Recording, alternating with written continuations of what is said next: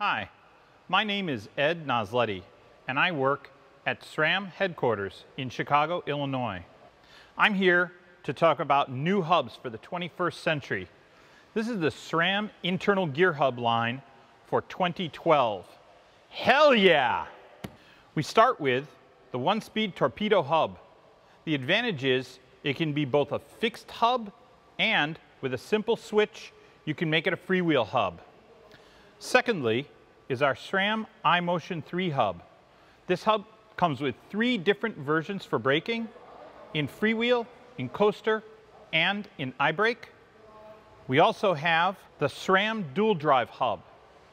Dual Drive is 8 or 9-speed external with 3 internal gears. And finally, our SRAM 2-speed automatics hub. The automatics hub shifts by itself. There is no external input for the gearing.